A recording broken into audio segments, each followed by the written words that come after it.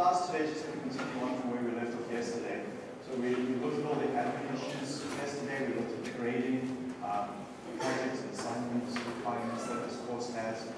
And we also discussed a bit again what appropriate group work looks like. So that's important, what is appropriate group work and requiring, the requirements regarding academic honesty and dishonesty. That's critical, especially in high level years. I take that extremely seriously. So please take that not as a warning, but just something to be aware of in this course. It's not something that I see too often. Then regarding the midterm, I've had a lot of response via the website on various different days.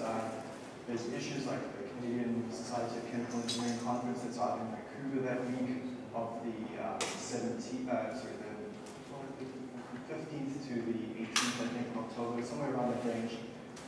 So the same day that I had the midterm is the CSCHE conference.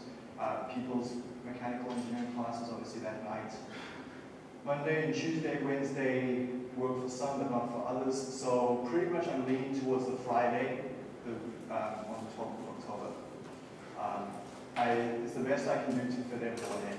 I don't want you to miss your class. I think mechanical engineering, they have an exam anyway that week.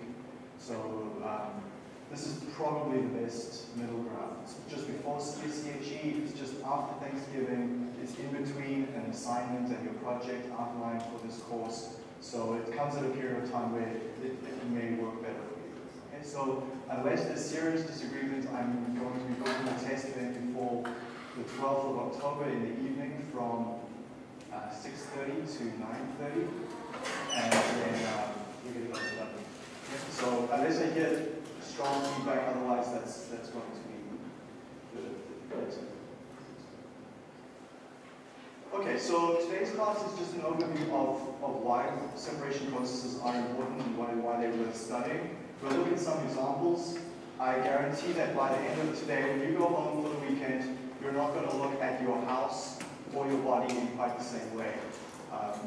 And then we'll look at a very interesting process for sugar production. Sugar is something most of us consume, or all of us probably consume inadvertently in all the foods we eat.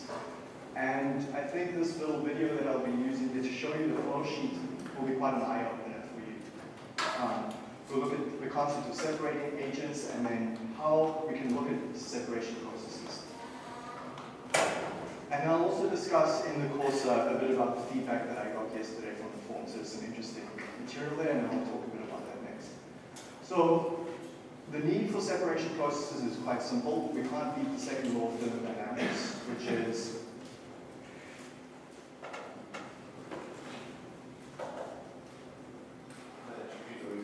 entropy is always going up. No matter what we do, we will always have increasing entropy around us. So if I add salt to water, I don't mix it, I just add it, it will naturally dissolve and mix in with the water.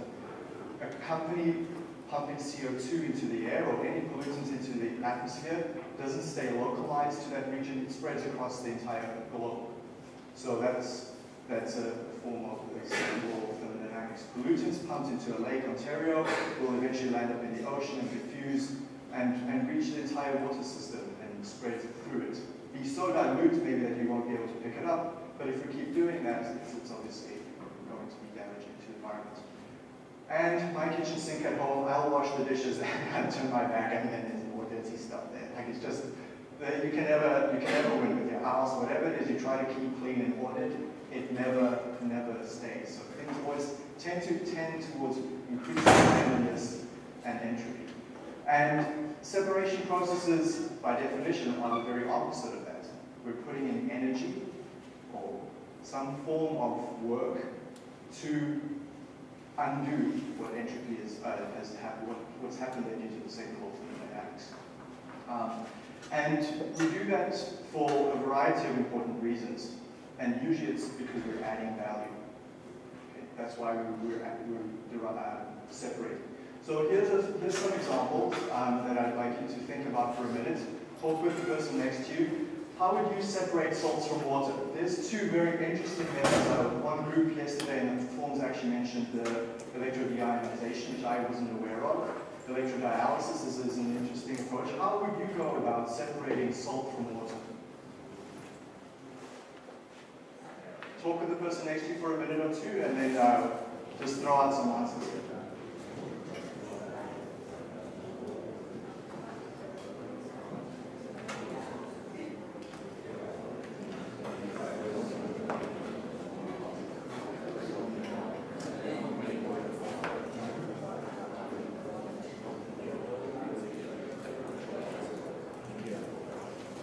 Okay, any ideas? Someone at the back over there. Evaporation, so supplying heat to drive off the water, and then how would you recover the water from the salt? Condensate the water out, separating it from the salt. Any other ways? Use a membrane. So what's the physical principle there? We're driving with pressure and keeping the salt behind on the one side of the membrane.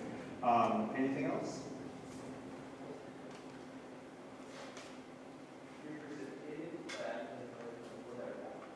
That's great. Yeah, perfect. What are other ways that you can separate the water phase?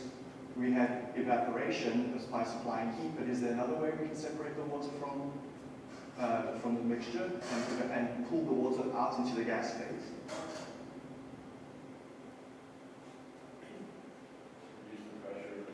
Right, draw a vacuum over the water, and that will encourage the water to move over into the vapor phase. Here's another one there, freezing, to separate out the water and form ice crystals, and then concentrate or separate the water out that way. Reverse osmosis, ion exchange to absorb the salt onto the ion exchange medium. And then the membrane one that we mentioned, and then the precipitation, which I didn't have there. That's great. So this is in the first chapter of King, he mentions a few of these approaches. So when I refer to King, I'm referring to this textbook over here. It's one of the ones on the website that you can just cross-reference. It's not recommended, but it is a helpful reference, at least for the first chapter. So the point here is to realize that when we're faced with a separation problem, there's usually multiple ways we can do it.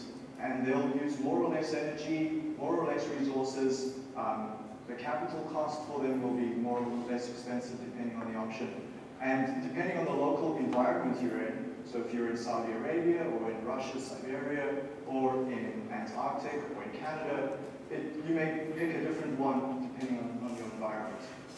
So it's not to say that there's one single best way always to achieve your goal. The other thing to realize is for separation processes, if you look at most flow sheets, in particular petrochemical, and any flow sheet where there's chemical reactions, what sort of blocks do we have on that block diagram? For a general flow sheet, what sort of units do we see? If you look at a petroleum flow sheet, what types of blocks do you see in that flow diagram? Lots of pumps, so mixing or moving material around. What other unit ops do you see? Distillation, so there's a separation unit, yeah. Heating and cooling, so heat exchange, energy transfer. What about reactors? See lots of reactors, fluidized bed reactors perhaps, mixing, storage. But if you look at those flow sheets, the vast majority of them are separation units. So you have your reactor, and then downstream of the reactor, you'll have 3 or 4 different types of separating units that appear. So if we look at the capital cost perspective, about 50 to 90% of the capital investment in any process is due to the separations, not just due to the mixing and the storage of the raw materials and the final product, but due to separating and cleaning out any impurities. And the rule of thumb is that the expense on that capital investment is in proportion to the level of purity you require. So if you need a 99% purity stream, that may be one. But if the moment you go to 99.9, that capital expense can go up by a factor of 10 as well. So it's often logarithmic. And so there's an interesting plot there in Trable that shows that on a log scale, how concentration is related to cost in a linear way to be plotted on a log scale. And then the other reason is that separation processes use up most of our operating costs in most chemical plants. Now, the other reason for looking at separation processes, which I think is important for us going forward, is to realize that when I talk about us globally, as in the entire Earth, not just Canada or yourselves or us in this class, that most of the problems facing us are separation problems. So we have issues that will impact us in our life very, very strongly on carbon capture and storage, and methane capture and storage. It's another greenhouse gas that's increasingly damaging. Air pollutants, and then water. So those are three areas that are really critical to us going forward as a population in the next few years. And it will impact you. And unfortunately what happens is that the problems over there get worse and worse in proportion to the size of the population on the Earth. Okay. And by your lifetime, by the time you die, you will have likely a population here on the Earth of 10 billion. I may see 9 billion in my lifetime, you'll probably see 10 billion. We're right now at 7. So here we are at the end of the blue line, we're right here now, and we're right there at 7 billion. Okay, so the United Nations estimate for middle case scenario is 10 billion, probably by around the time that you pass away, if you lived a long life. Okay, or an extremely long life. And then if we take somewhere between the middle ground and the high ground, we're going to easily be likely over 10 billion. And those problems related to carbon capture, energy use, and particularly access to clean water, and separating out pollutants from it, is going to impact us, for sure. So this is an important reason to be aware of separation processes and the role that engineers and chemical engineers play in helping solve some of these issues. Okay. So that sets the stage a bit for why separation processes are important from a day-to-day engineering economics point of view. It uses up a lot of our capital costs and a lot of our operating costs. And then there's also a global and social reason why we should be interested in it. Now I'd like you to think a bit, just a bit, how you see separation processes in your home. There's 3 that I've listed. So you've all made pasta and used one of these guys. There's your screen. And so you've separated your solid from your liquid phase over here. Adsorption, when you wash your hands or dishes, you're using soaps and that dissolves away fats into the soap. Liquid extraction, if you've mixed oil and vinegar or spices, and then you try to extract the flavor from any leaves or spices into the oil phase, and you use that as flavoring for dishes that you cook. Anything else that you can think of that you've seen around the house? Making coffee? What type of separation process is that?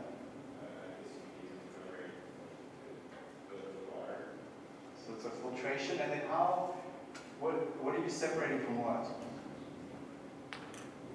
It's an interesting one. You're trying to extract part from the grounds, and so that's the leaching step. So we're leaching out. So if you've got an espresso machine or a coffee filter, or this monster thing here in front is not for me to drink, but it's to demonstrate exactly that. So we've got, so there you go.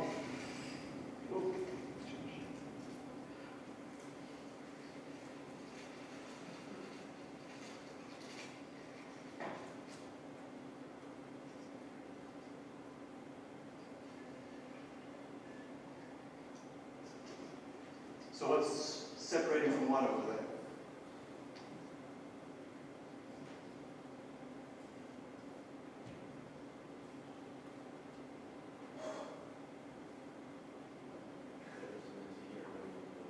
We're leaching out flavors from those leaves into the hot water there to encourage the separation of that desired part into the liquid phase from the solid phase. So that's a pure leaching step, And we use that over and over in our house, like we mentioned for espresso, tea, and it's also common in many chemical processes to leach and extract out the desired part of interest. So in the mining industry, they'll put crushed sand and ore above the ground, and they'll pour cyanide over it and leach out the gold phase into the cyanide, and then recover the liquid phase with the gold cyanide, and then separate the gold out from the cyanide afterwards. So that's a classic leaching step that's very, very prevalent. Anything else around the house?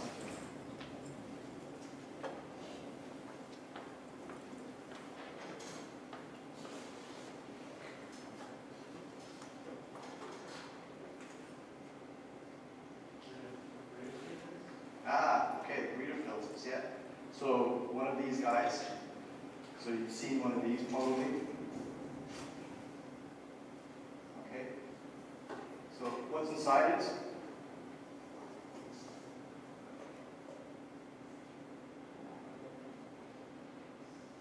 That stuff over there. It's a mixture of activated carbon. It's coconut shells that they've charred. And what does it do?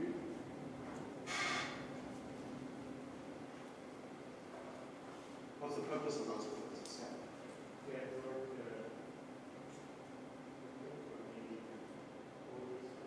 It's mainly for odors, mainly for chlorinated compounds that people find objectionable in their drinking water. And so those compounds that are in the liquid phase are then adsorbed, A-D-S-O-R-B. So adsorb and adsorb, A-B. Adsorb is very different from adsorb. So these compounds in the water that are undesirable get adsorbed onto this carbon-based material, and go into the structure of the carbon material, and then get held behind while the water filters out here through the bottom through these 4 holes on the mesh. So there's filtration here as well, just a simple filtration to hold your adsorbent back, and then separation of the liquid phase from the undesirable chemical compounds. Anything else in your house? Water softener, similar principles, right? Salad spinner, yeah, so that's, which principle is that? Centrifuge, yeah. What about vacuum cleaners? Vacuum cleaners is a classic filter, but here's an interesting one that I want to show you. If you haven't seen this type of vacuum cleaner, this may be interesting for you. Nerve and perseverance. Just some of the qualities you'll need to make it as a successful entrepreneur. One man whose enterprising approach revolutionized the world of vacuuming is James Dyson. Dissatisfied with traditional vacuums, he decided to take action. But I thought there must be a better way of doing vacuuming, so I took the vacuum cleaner that did this, and discovered that the problem was that the air is supposed to go through the bag, and of course the very first dust that goes into this blocks the little holes and pores in the bag, and so restricts the air flow, and so restricts the sunshine. So what I want to do is replace the bag, since the bag is still a problem. James looked around for a technology which could improve this, and took inspiration from the cyclones in sawmills. Well, I rushed home and made a small bottle of what I'd seen on top of the sawmill, and fitted it to a vacuum cleaner with a little hose, and pushed around the world's first vacuum cleaner with loss of sunshine. Now, and then I started to seriously develop cyclones and use of vacuum cleaners, and I thought it would be quite a quick process, and I think I was successful in the very first prototype. In actual fact, I had to build 5,127 prototypes before I got it perfect. James patented the cyclone technology, which means that it's protected from being copied by other people or companies. Okay, so there, I won't go on, this little video that goes on and on, but the point is that he's used cyclone technology. So when I first saw that, I was a little bit pissed off, because this is a technology we've been used as chemical engineers for hundreds of years, since the 1990s. If you look at any chemical process where there's any dust-based separation from the fluid phase, there's almost always a cyclone involved. And here's this guy who's taken technology that we've been using for years and just patented and used it in vacuum cleaners at home. But you think about it, it is novel to take technology and scale it down to literally those units are about that big, and there's about 9 to 10 cyclones in that little compact vacuum cleaner. And if you go look at them in Sears or Dave, they're $400-500 a vacuum cleaner, but as he says there, it doesn't suffer from the shortcoming of traditional vacuum cleaners, which is you've got a filter that just gets clogged and you have to clean it out eventually. So with this vacuum cleaner, it doesn't suffer from that loss of suction over time, which is what a filter will do. The filter will gradually get blocked and blocked and blocked, and the pressure gradient over that filter needs to be higher and higher in order to achieve the same separation. But a cyclone is great because it's a continuous unit that's continually getting rid of the accumulated material and separating out the fluid phase from the solid phase. So it's fairly novel, and that's, I guess, just how we got these patents through it. So there's another interesting application that from home-based use. Okay, so let's just move on there.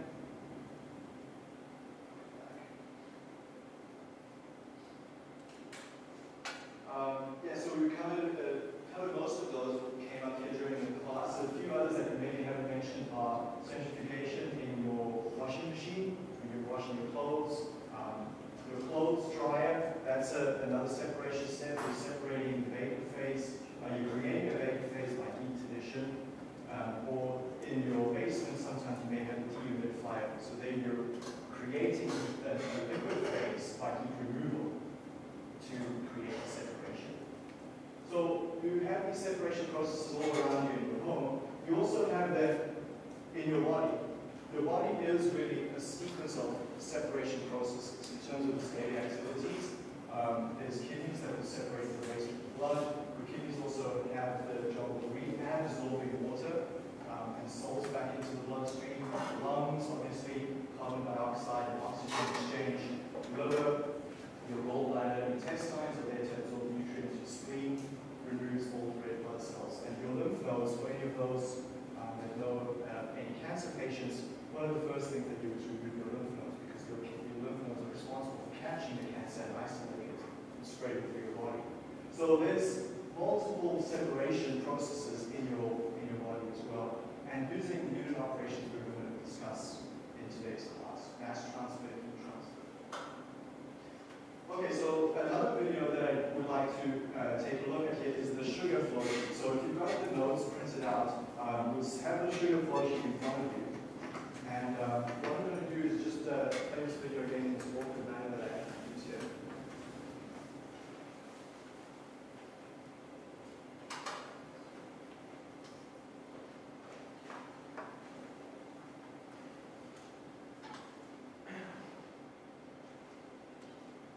Bees growing there.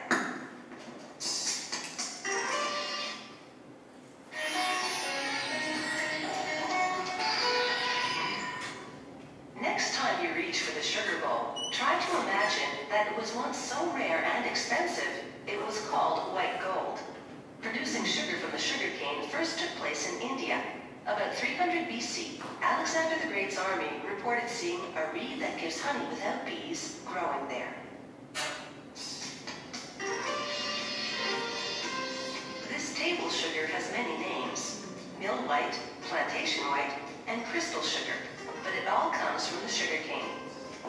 It looks a lot like bamboo, with fully grown stalks that can measure up to 6 meters high. Here in the field, a worker pares away the husk from a stalk of sugarcane, then chews the cane's raw pulp to extract the stalk's sweet juice. This machine harvests the cane by cutting it at the base. Rotating scrolls feed the cane to the chopper drums inside. As they chop the cane, a fan blows the lighter leaves and tops back onto the field.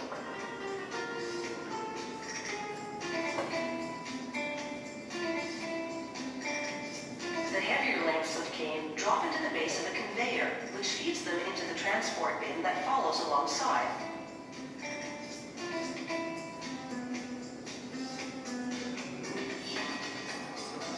Trucks rapidly transport the cut cane to the sugar mill for processing. Once cut, sugar cane begins to lose its sugar content. and damage to the cane during harvesting accelerates this decay. At the mill, trucks empty their load onto a receiving table.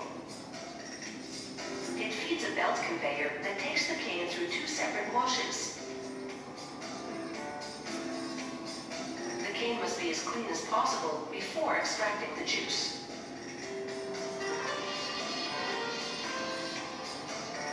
But first, the cane's hard structure is broken down inside this crusher, where rotating hammers break the cane into small pieces. A conveyor loads it into a milling tandem designed to extract the sweet juice from the crushed cane.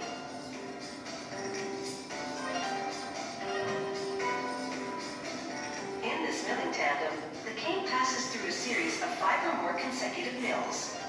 Large cylinders compress the cane fiber. The juice pours out of the milling tandem and diverts into a channel away from the bagasse, the dry pulp that remains after extracting the juice.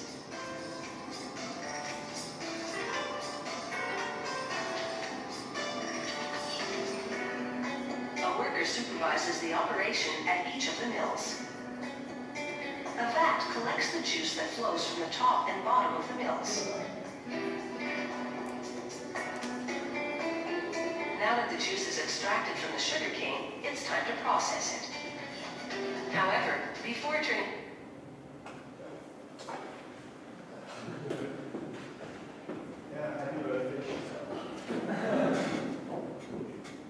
Okay, actually, yesterday a lot of people were making fun of the juicing. No, there's your juicing.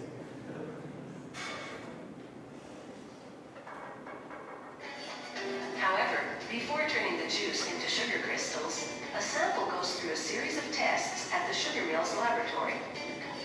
First, a technician adds a thickener that binds to impurities in the juice, and then filters it to obtain a clear, clean juice. Then, he pours it into a polarimeter, a machine that measures the concentration of sugar. The juice from the mills now falls through this 10-meter-high tower as sulfur dioxide vapors rise through it. This process, known as sulfitation, bleaches the juice. Then the juice flows through a device that measures its pH level. While at a separate vat, workers add powdered lime to water, preparing a solution to which they will then add the juice. An agitator mixes the cane juice and lime solution for about 6 hours to complete a process called alkalization. It regulates the juice's pH level and helps clarify it. In reaction to the lime, the juice's color changes from brown to yellow.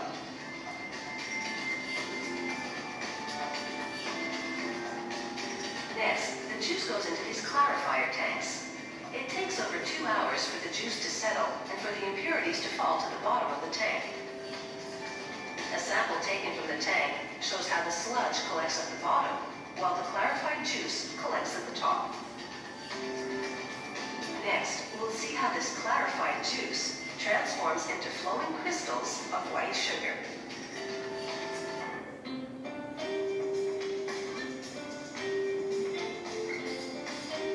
Workers filter the residue, known as mud. There's no waste here. The mud will fertilize the cane fields, and the bagasse will be burned as fuel. The clarified juice collected from the clarifier tanks now boils in a series of evaporators. This brings the concentration of the sugar in the juice up from 15% to 60%. Then the juice collects in 15-ton tanks to clarify even more.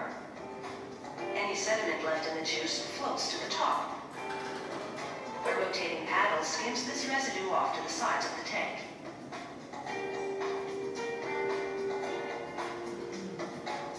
These tanks produce a type of syrup that goes on for still more processing. Workers now pour microscopic sucrose crystals suspended in alcohol into the syrup.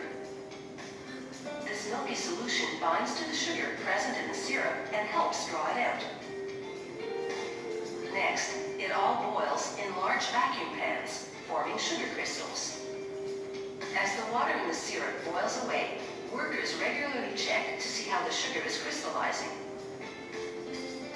The goal? To produce a thick crystallized paste known as masquite.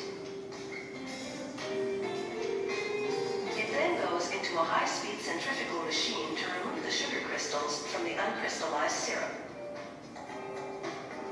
Inside, the sugar spins at 1200 revolutions per minute. This action draws the molasses to the outer shell of the machine, while the crystals remain in the inner basket.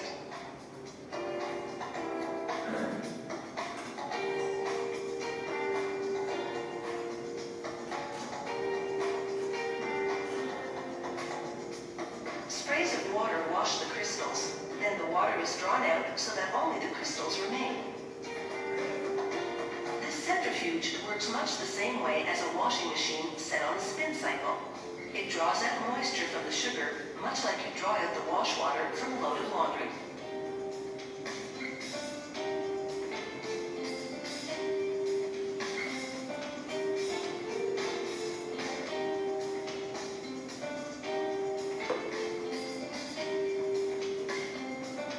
Next, a conveyor belt carries the sugar crystals out of the centrifuge. This mill produces raw sugar, which has a high molasses color and is unbleached, and plantation white sugar, which has less molasses and is bleached a brilliant white.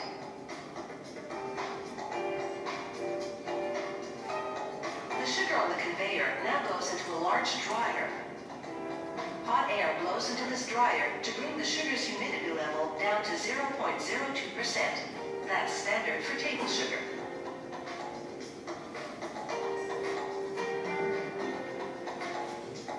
The dried sugar pours out of the dryer into a bag on a scale. It's full when it weighs in at 1,000 kilos.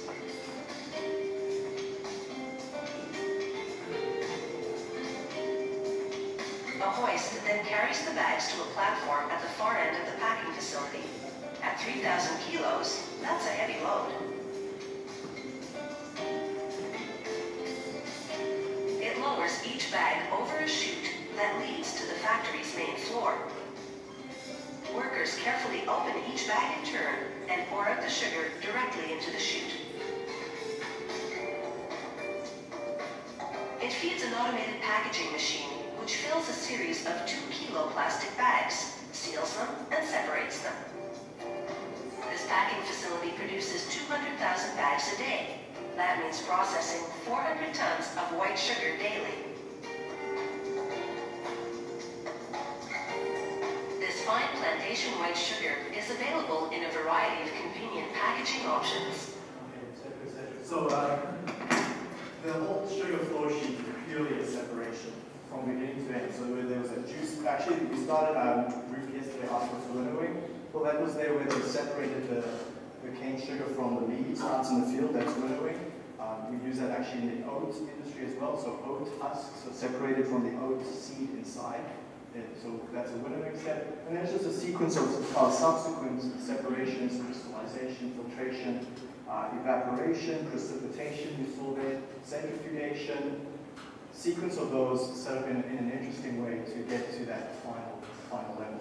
Now, if you have the notes there in front of you, if you got them printed out in time, that video mainly focused on part 1 of the flow sheet, which was most of those steps over there. But then out there at the end, that raw sugar, that's 97% purity. So going from the field to that end is 97%. Then the second flow sheet that's there that wasn't really addressed in the video at all has some interesting filters and the blow-up tank over there is a precipitation step where they add more lime, they add phosphoric acid, and that takes out some of those brown colors and impurities and gets it up to about 99% or in higher purity, and you get your whiter colored sugar coming out at the end. So a whole lot of unit operations just to take it up by a further 2% there at the end. So that's worth taking a look at again. The video, you can watch it in the context of the flow sheet and see those various unit operations if those units are not something you've seen before. But I will just point out here some other photos. There's the filter step that's used up in the beginning. So those are the filters. They're filled with earth to help absorb some of the material. Over here, those are the char beds that are used for decolorizing. So very, very big sized units. So there's a guy standing over there. So it just gives you an idea of the context. Vacuum pans up over here, and then here's the centrifuges over here. So multiple centrifuges there that you saw in the flow sheet. So take a look at that video again in the context of the flow sheets. It covers a lot of unit operations that we're actually going to be looking at in this class, which is where I'm heading to next. So based on the feedback I got yesterday, in order of interest from you guys, from highest to lowest, was a whole lot of membrane-based materials. So reverse osmosis and membranes factored right up at the top, and that is covered by this class. Next was distillation. I'll talk about distillation in a minute. Centrifuges, cyclones, filtration, that's exactly what we're covering over the next 2 weeks. Starting Monday, we'll start looking at filtration. Juicing was up there. That's strongly related to bioseparations as well, where we have to rupture cells, extract the material from the cells, and then we separate downstream from that. So we don't cover juicing directly, because that's just a pure mechanical rupturing step. But then the subsequent steps of purifying and separating out the parts of interest, that is covered in this course. Ion exchange and crystallization and chromatography, we'll cover those. Electrophoresis, I'll talk about that as well on the slides, and zeolites. And then some column-based operations were mentioned. And then there was one group that had some interesting topics on petrofracking and hydrofracking. Those are topics that I can't really fit into this course. There's just so little time, but there was one or two people interested in that. I would like you to come speak with me. I've got an interesting article on that I can share with you, and please consider that for your project for this course. Okay. So let me talk about that now, where we're heading. So based on that material that I got from you and what my plan was originally, we're going to start off next week, Tuesday, by looking at mechanical forces being applied to create a separation. So we're going to look at gravity, sedimentation. We saw that in the video where the guy was pouring the sugar mixture into that cone, and it was separating out by gravity into a thickened phase and the liquid phase at the top. So thickeners and clarifiers are applications of sedimentation, and they feature prominently in wastewater treatment as well. We'll then look at saying, well, what if gravity is not enough?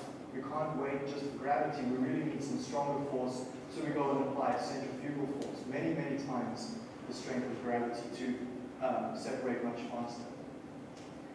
Cyclones are another form of applying a tangential force this time. So as we turn this material around through the cyclone, we're creating separating forces. So it's the same principle. Electrophoresis and magnetic separation, that was another one that came up from one of the groups. Those are two other based systems where we're applying an electrical force or a mechanical force then to encourage the separation.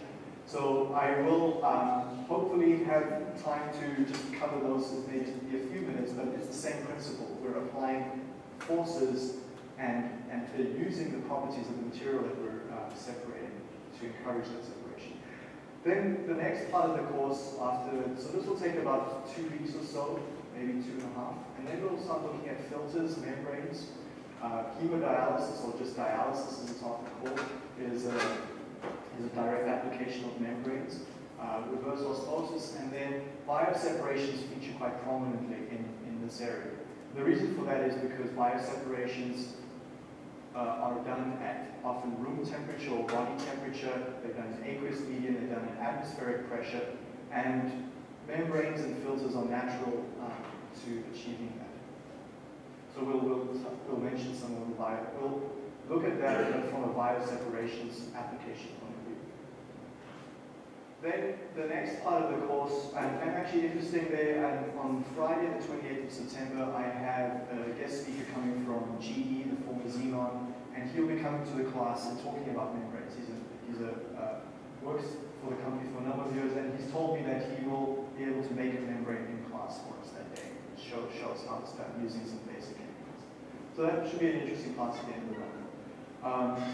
here we've got mass transfer-based separations next. So we'll look at this around after Thanksgiving, where we're using liquid-liquid or solvent extraction, as it's sometimes called.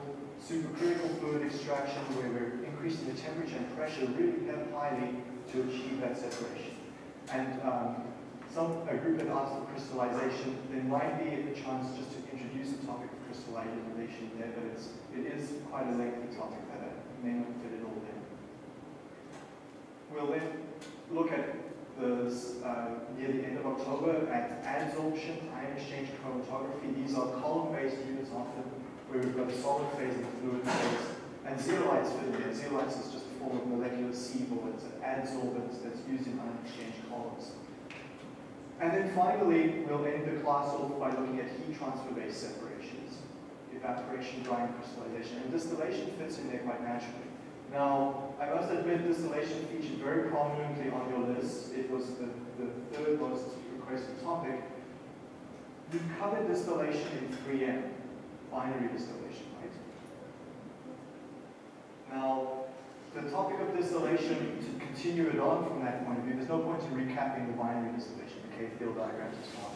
But where it does go on is to multi-component distillation. And there, that topic is extremely extensive. It's usually a 5-6 week chunk of a course on separation processes.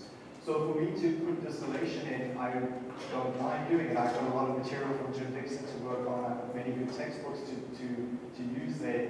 But my reason when I was designing this course back a few months ago was I left out distillation.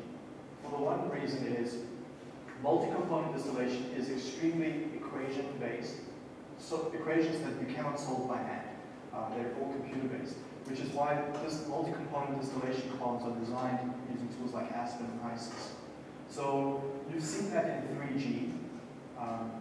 And to look at multi-component distillation, just to set the stage and go through that would take about 3-4 weeks and take away a bit from some of the other topics. Now, I'm happy to put distillation in, but I'm going to leave that decision until we've covered mass transfer-based separations.